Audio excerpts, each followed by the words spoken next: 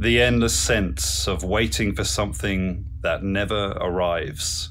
Whilst a common existential trait in human beings, is no better demonstrated these days by the invention of the infinite scroll by engineer Asa Raskin.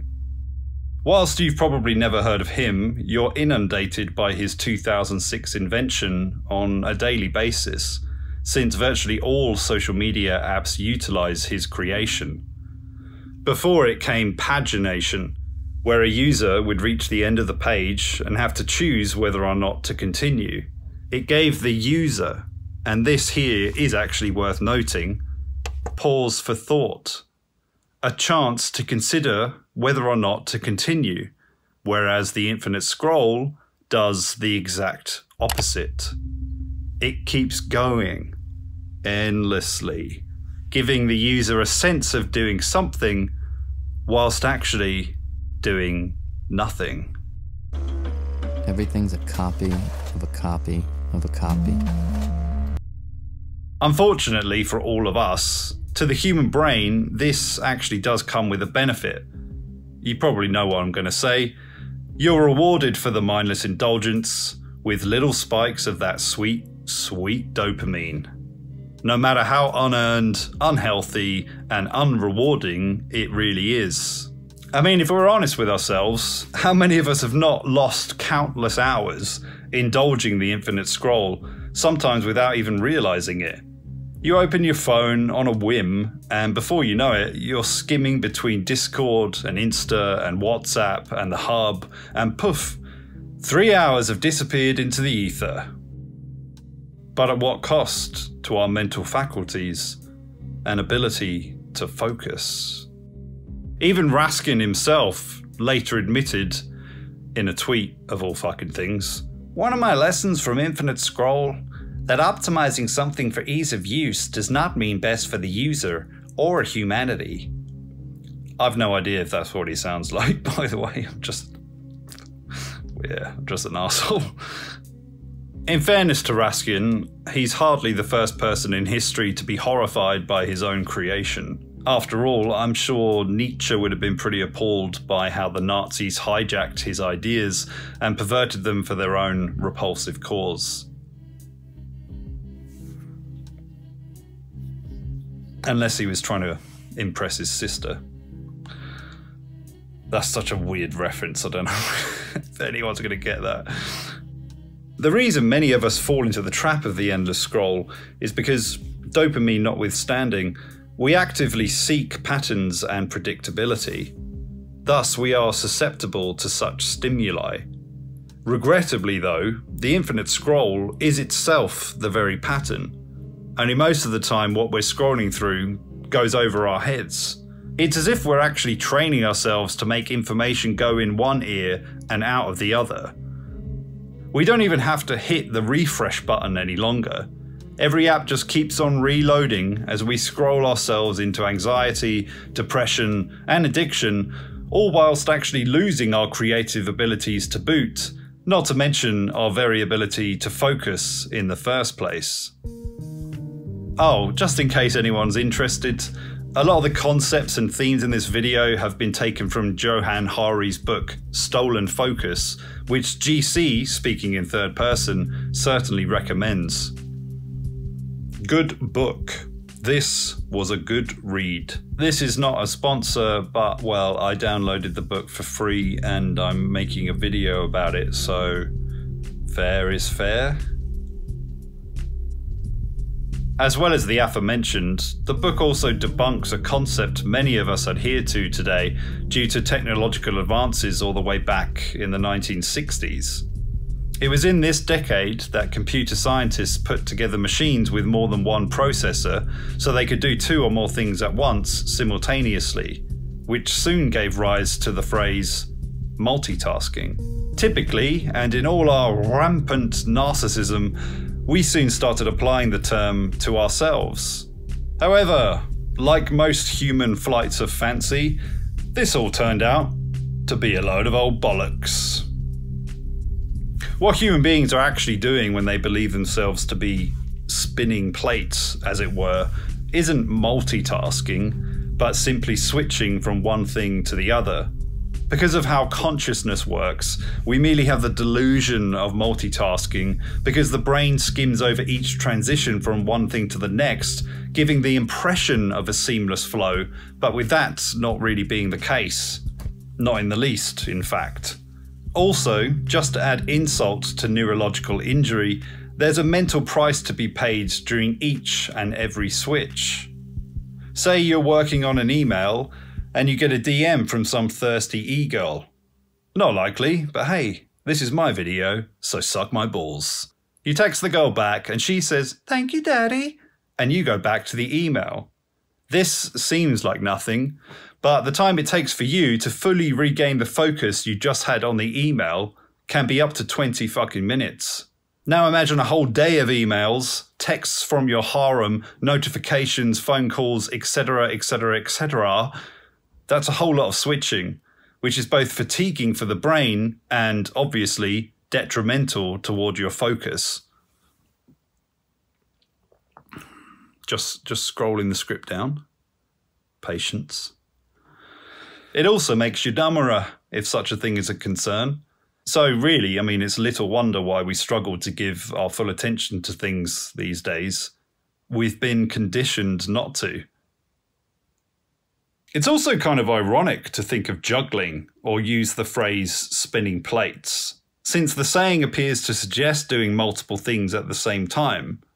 But to an actual person juggling, or indeed spinning fucking plates, that's the single thing they're focused on. And likely the sole reason why they're even able to do it in the first place. It's a shit metaphor.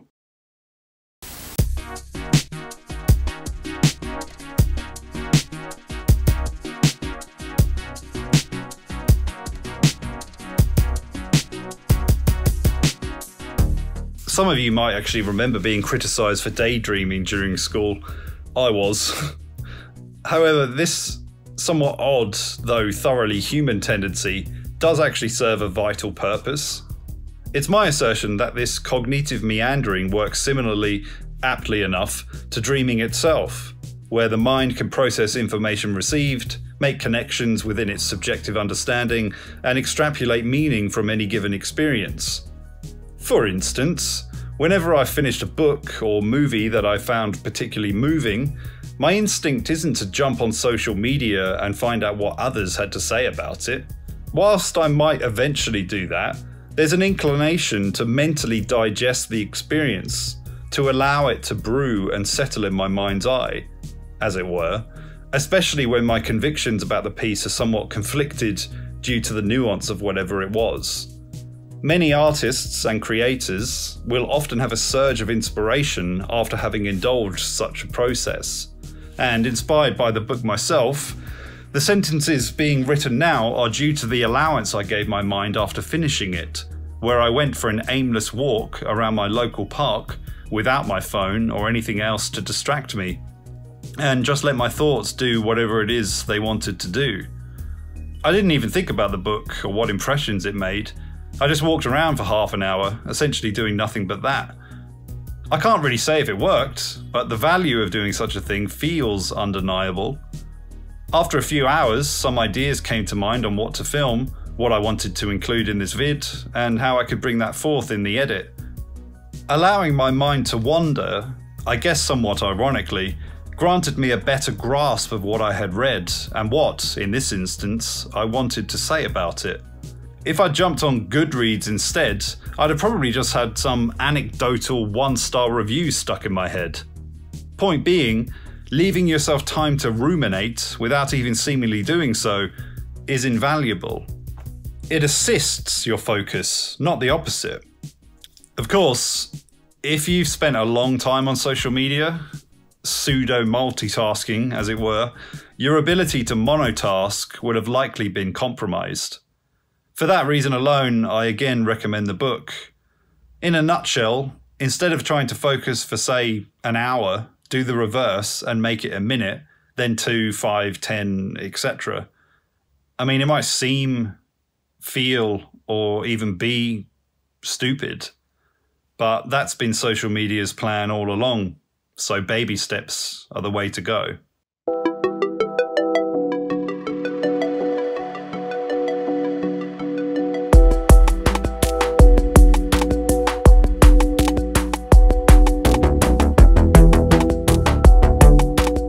It's my contention that this mind-wandering habit of ours, whether intentionally so or not, has been hijacked by social media. Instead of taking a moment to process what you might have read, for example, or taken in what a lecturer was just talking about during a seminar, we're prompted, with or without a notification, to keep checking our apps for so-called updates and must-see changes. Really, we're probably just looking for an extra drip of dopamine, the same way a smoker wants that sweet, sweet nicotine. And my God, is it sweet. But the compulsive behaviour is there all the same. I don't want to label everyone an addict, but, well, we sure do display the behaviour of one. Not to get all Tyler Durden about it either. You're not your fucking khakis. But the things you consume end up consuming you. You were the all-singing, all-dancing crap of the world. Whenever you happen to use a social media app, you're already agreeing and signing a contract, cognitively speaking, because the medium is the message. This is a phrase coined by Canadian communication theorist Marshall McLuhan, meaning that the form of a message, be it in print, television, or via music, determines the ways in which that message will be perceived, meaning that the very medium plays a hugely significant, and some would argue, even more vital role than the message itself. Por ejemplo, what is the message in the medium of, say, Twitter? That 1, 280 characters is enough to understand the world completely. 2, you shouldn't focus on any one thing for too long. And 3, what matters most is that people agree with you. And that's about it.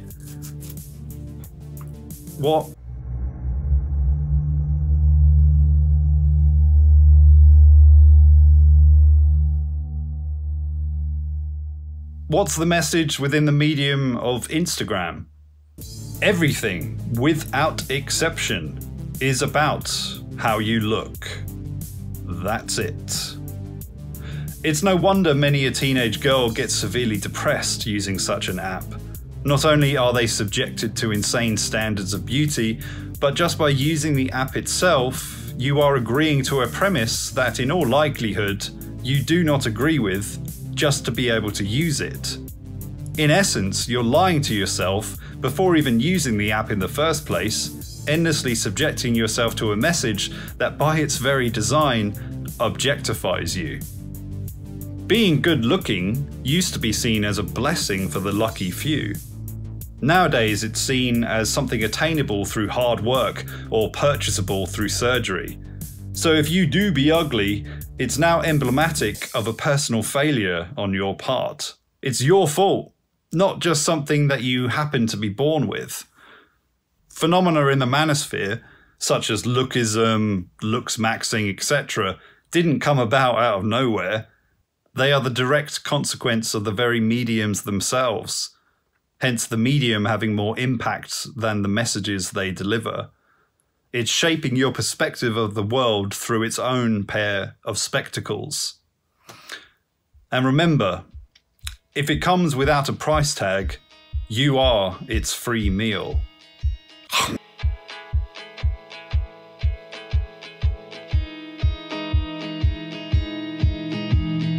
It's a no-brainer why we have a propensity to believe we possess the traits of the technologies we utilize then, since the message of the medium is always reflected back at us. But the scatterbrained nature of an algorithm is designed only to keep you glued to the screen, not a thinking user of the medium, but instead its scatterbrained product. You become the consequence of its message. Was that profound or a load of gobbledygook? Let me know in the comments below. Such algorithms are now so powerful, in fact, that they induce magical thinking in us at best and paranoia at worst.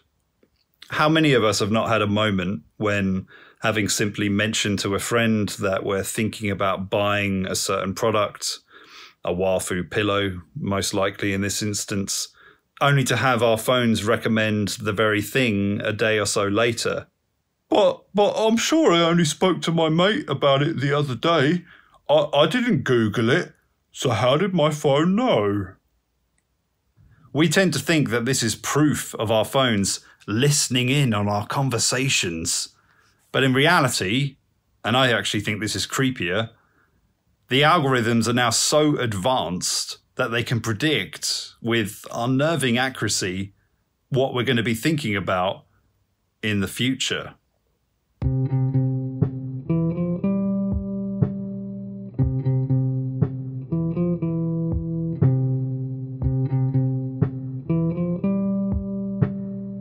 Maybe after watching the 900th I Quit Social Media video on YouTube, you decide you're going to unplug from the Matrix yourself, even if escaping the Matrix has become its own rabbit hole in of itself.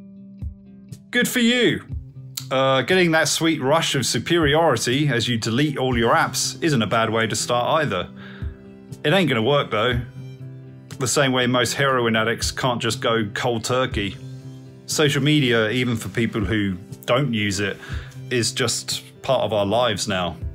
And the longer you've been using it, the stranger the world and your own mind will seem once you come off it. If you imagine for one moment that social media came in the form of a drug, for one thing, it would be illegal. But secondly, it already operates like some of the most addictive drugs on the planet. Most certainly so when it comes to withdrawal. Let's say you want to start reading or maybe write a screenplay, paint a landscape, draw some hentai, whatever you doing you is. Great, stick with that, but don't go too hard on yourself if you find it difficult, especially at first. From personal experience, even after a few days of doing mindless bullshit, going back to something like reading is a bit tricky.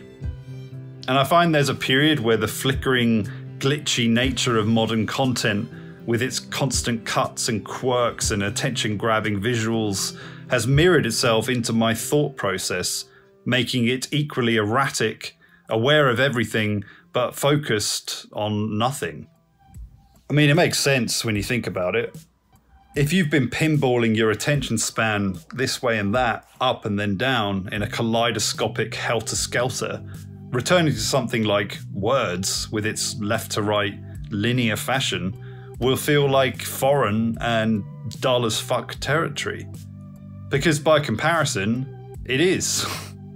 You've got to give the pinball time to settle before you can adjust yourself to the other medium again. But GC, I hear you cry, doesn't that make books just another coping mechanism? If they're all the same thing, then what's the fucking point? Well, my lowly friend, fair point. But what's the message in the medium of literature?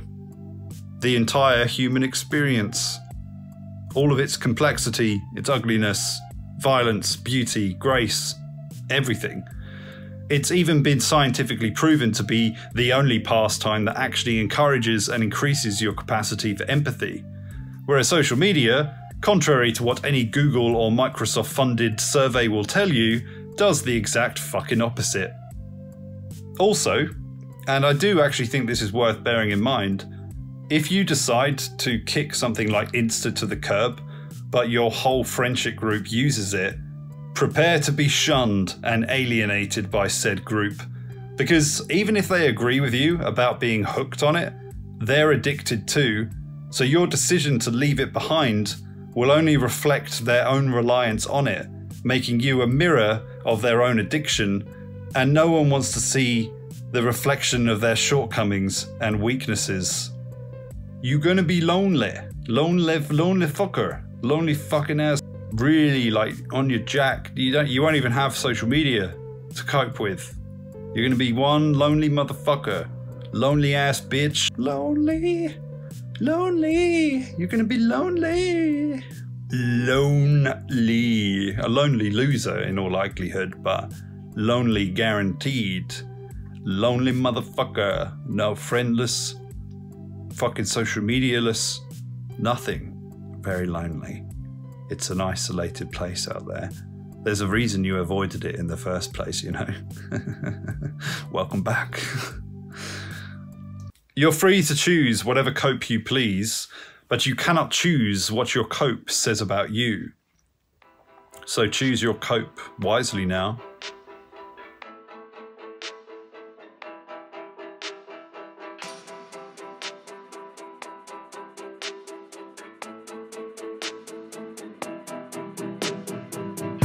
This video actually came about because of my phone telling me how much screen time I spent last week. I don't generally allow any apps to send me notifications, but for some reason I make an exception for that one. Usually because if I go overboard, I try to amend it during that current week. However, this time around I gave it a bit extra thought.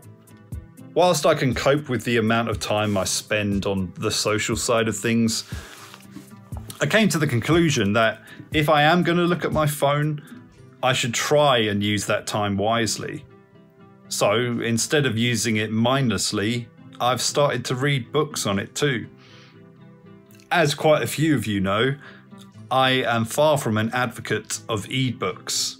In fact, I'm pretty sure a part of me will always fucking loathe them. But I am also broke as fuck. And books start to get expensive when food prices of all things are forever on the rise. So yeah, bollocks. I now read on my phone and I recommend you do too. Even if it's just to feel as if you're being a little more productive with your time. I mean, it certainly looks better to see that I've been garnering information rather than mindlessly scrolling. Whilst it certainly isn't a solution to the addictive nature of social media, or why I feel the need to be rewarded by doing the things I naturally have a passion for in the first place by seeing it in some dumb bar chart that's essentially meaningless, it did help me regain some focus, read a book in 2 days, write this script and put this video together. And that's got to count for something, right?